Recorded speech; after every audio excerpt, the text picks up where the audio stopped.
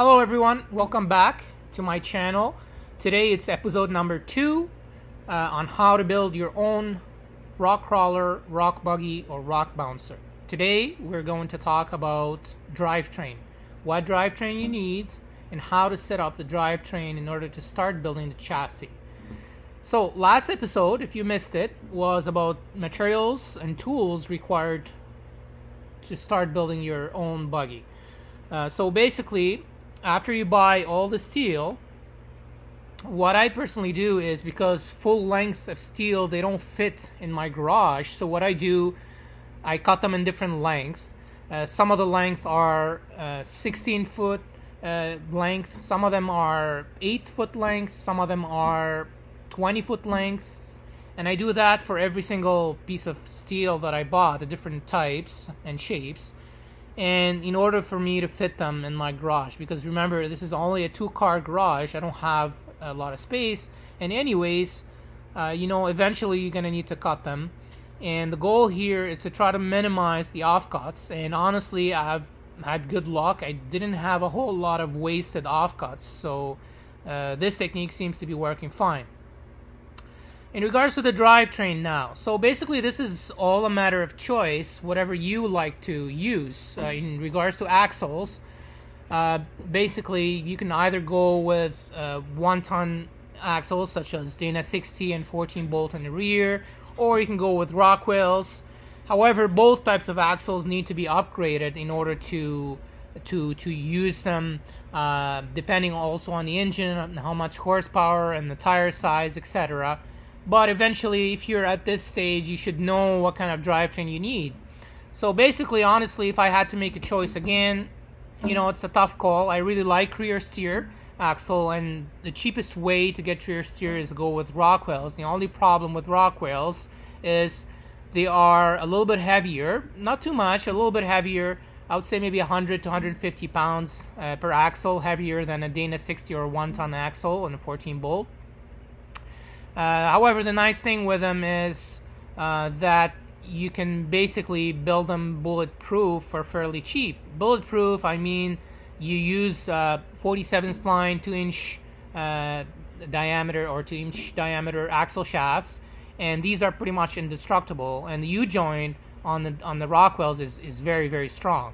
Once again, it all depends on what kind of budget you have and what kind of drivetrain you really want to use. So basically, the Rockwells, the nice thing about them too is they have a 6.72 axle ratio, which is really good too for off-roading. The Dana 60 and 14 bolts, you need to re-gear them lower in order to use them with larger tires. Alright, so I got my axles set up in place, and I know what axles I'm going to use. Now, in order to decide now on the drivetrain, well, once again, this is a matter of personal choice. If you're kind of doing this build on a budget, I highly recommend buying a junkyard engine, a newer junkyard engine such as, the 6-liter Chevys and the 5.3-liter Chevys seems to be very popular. And they provide pretty decent horsepower, stock. So this would be my number one choice. However, if you're interested in building your own engine and going wild or different than anybody else, well, you can do whatever you want and you can build whatever engine you want. I personally chose a 460 big block Ford because that's what I kind of had in my Bronco buggy.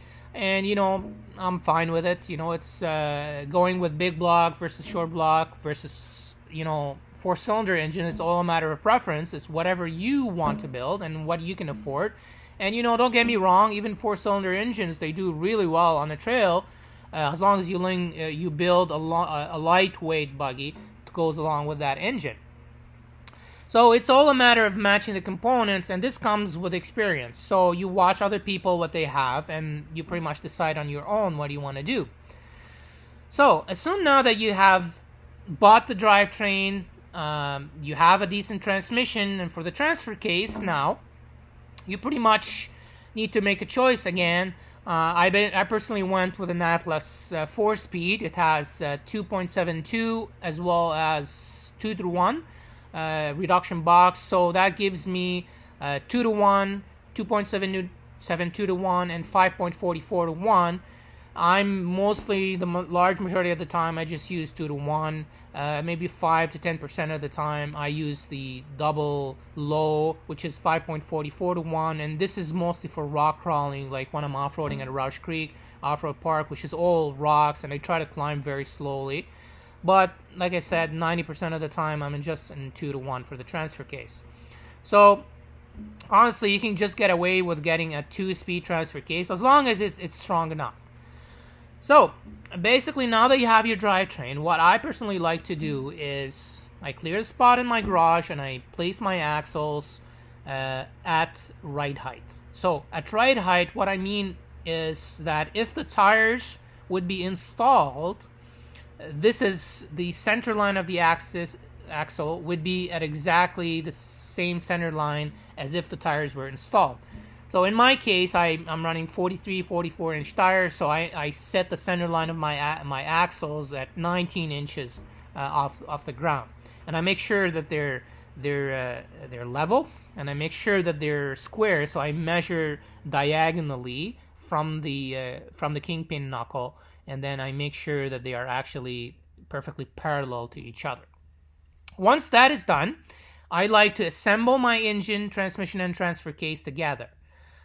And there's a reason why I'm starting this way, and you will know later why I like that. It's basically because if you're building a custom chassis, I would rather build everything as tight and as close as possible to the drivetrain, because this is the biggest component in the buggy.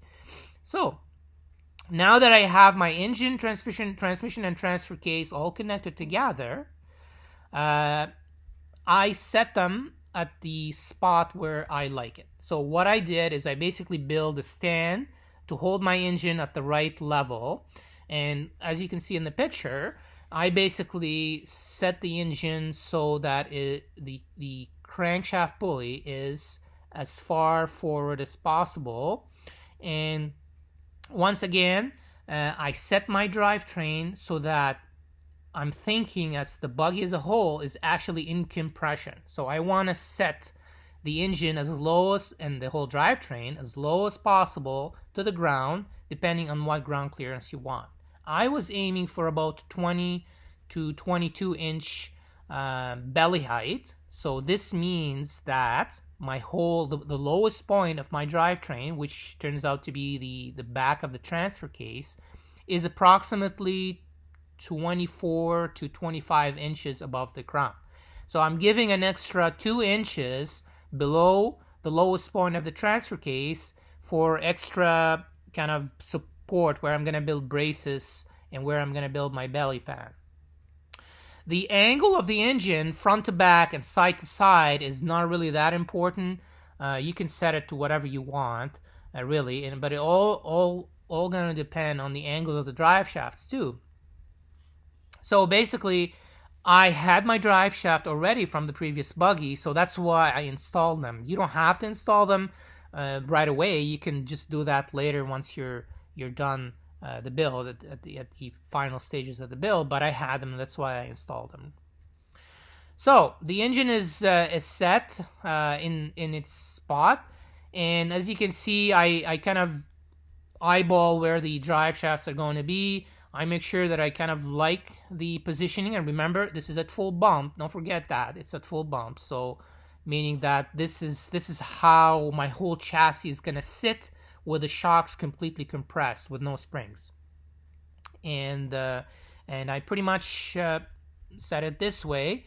And now the next step for me is to look at building a chassis table. So a chassis table, this is where I'm gonna put my frame rails, and where I'm kind of interested in having the lowest point of the chassis. And like I said, I normally aim for about 2 inches below the lowest point of the transfer case.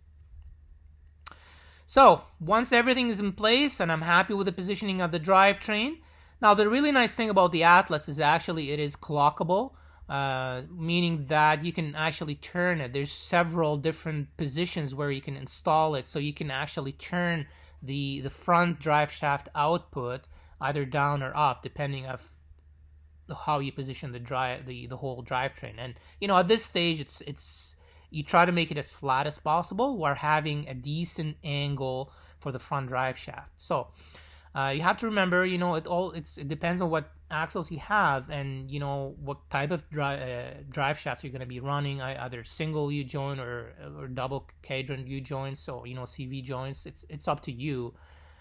So basically, this is now all done, and the next step that I'm going to do is basically now set up the table. So for the table, you can build it from anything that you want, really. I really like rectangular tubing because it kind of gives you a nice support. So basically, what I do is now I kind of try to think, okay, how am I going to get the transmission out of the buggy when I build it? You have a choice, either getting it out from the top or from the bottom. Same thing for the engine. So this is what I'm thinking right now when I'm building this part of the chassis. And to me, what I decided is to get the transmission and the transfer case out from the bottom. And that's why you see where I put my chassis table or jig, basically right at the intersection point between the transmission and the engine. I do that because now I can easily slide the transfer case back to get it out, and then I can set the transmission down from that hole. So this is where I position my table this way. And now is a critical point to make sure that the table is perfectly flat, level, and the height of the table is now almost going to be exactly your belly height at full compression. So if I was aiming for a 22-inch belly height, what I do now is I subtract from that 22 the amount of shock showing that I want my buggy to have at ride height. So for me, I aimed for about 7 inches, for example. So that means that the height of this table must be 15 inches off the ground. So 22 minus 7 is about 15 inches, and this is going to be the lowest point of my chassis. Okay, now I'm imagining that my tires are actually installed in place, and my whole chassis is built and finished, and the shocks are installed, and there are no springs, so they're completely compressed. Now I see that my belly is approximately 15 inches off the ground. Now this is not set in stone. You can change it up and down as much as you want. You can go as low as 10 inches.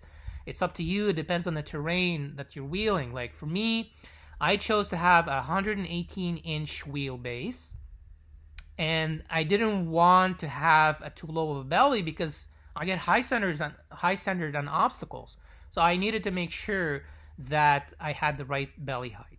So about 15 inches, this is what I set my table. I built it all level, and now I'm ready to start bending tube. So that's it then for today. This week I talked about how to choose your drivetrain and how to actually set up the drivetrain for building a chassis.